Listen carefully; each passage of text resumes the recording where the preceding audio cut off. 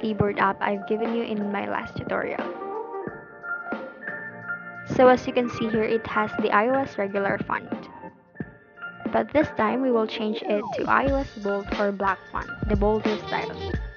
So of course, open link on description, then download one of these applications. For the first file, we have here the iOS bold font. Then now, install it. No need to uninstall the other app if you already installed the previous application. So here, activate the keyboard.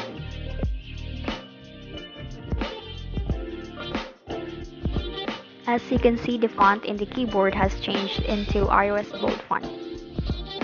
Turn on sound and key press for better experience.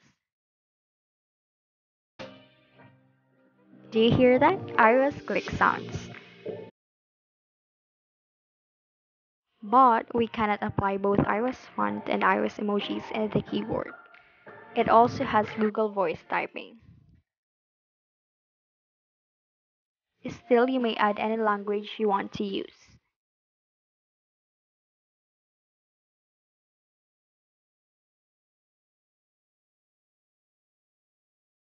Now let's try the other app. Here's the iOS black font or the bolder style.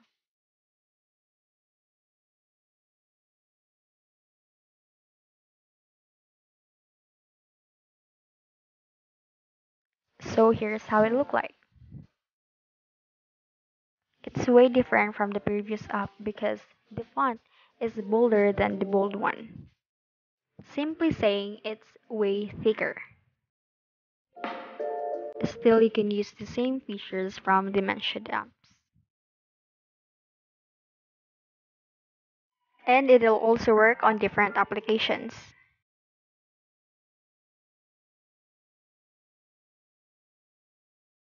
So that's it. Here's a different language keyboard.